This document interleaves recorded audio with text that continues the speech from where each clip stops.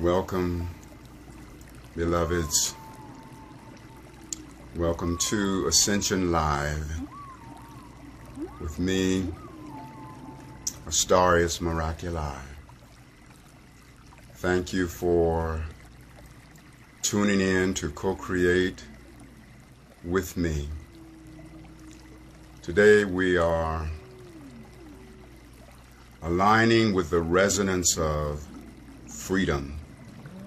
You know, freedom is an amazingly important something, and lately many of us have not been feeling a real connection to the resonance of freedom.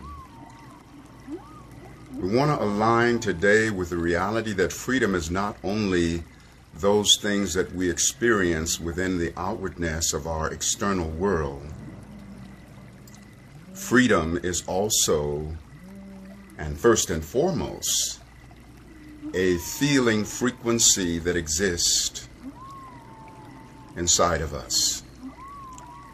So today our intention is to invoke the feeling frequency of freedom.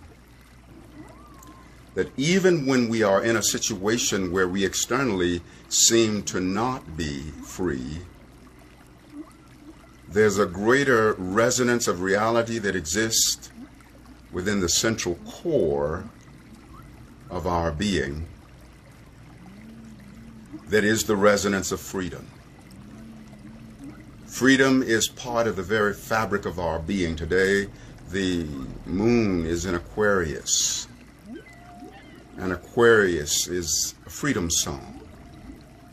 And so by virtue of the most exalted energies that exist within this moon in Aquarius, we want to call forth the resonance of freedom. I'm going to offer some tones, and I'd like for you to align with me. You can even tone with me, but align with me in intention that these tones are an invocation of all of the freedom that is, was, or ever will be.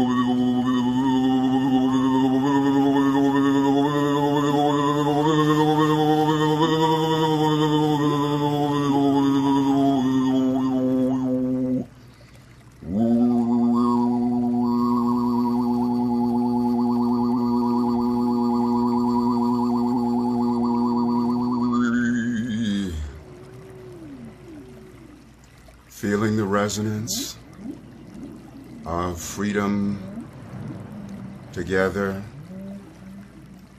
all the way back into the heart of God upon the creation, because we are qualitative extensions of Creator Almighty.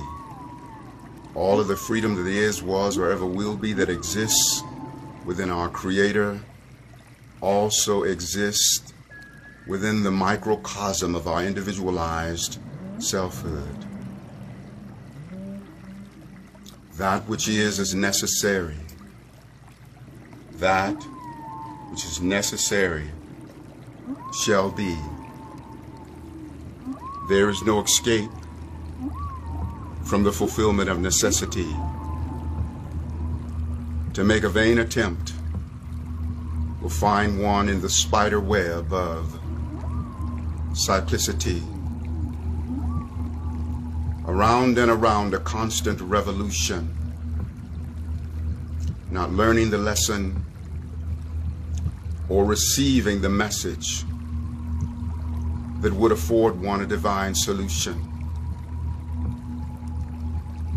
But as for every experience, yours or mine, we are the creators of necessity.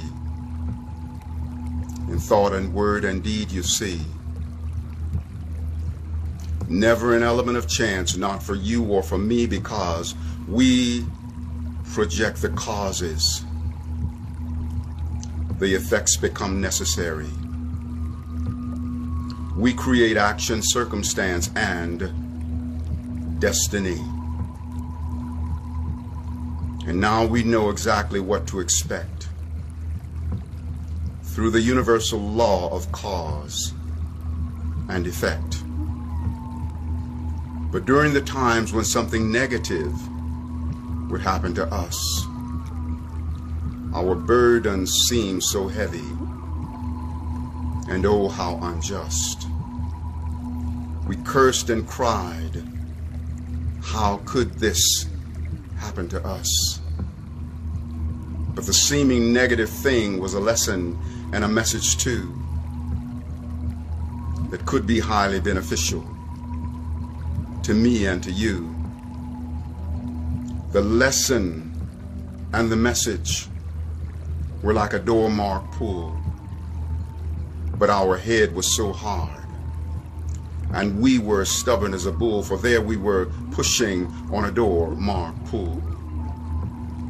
What are we doing? No wonder all the strife. Let us pass through the door of experience, and it will serve us in life. So we open up the door. We stand tall and we face it. Our cup is somewhat bitter, but we receptively embrace it. It's a very wise decision, for we cannot escape it. Yes, this effect was reaped from a cause we did sow, and now is simply the time to pay the debt that we owe. So with calm assurance, we now walk through the door to be tormented by this experience no more. For the lesson we have learned and the message we did hear it, oh, how it expanded our mind and quickened our spirit. Yes, that circumstance was no element of chance. We were only receiving our own, and that's why we embraced it. Behold the things of greater brilliance on the other side of the door that now dutifully and gracefully fulfill and replace it.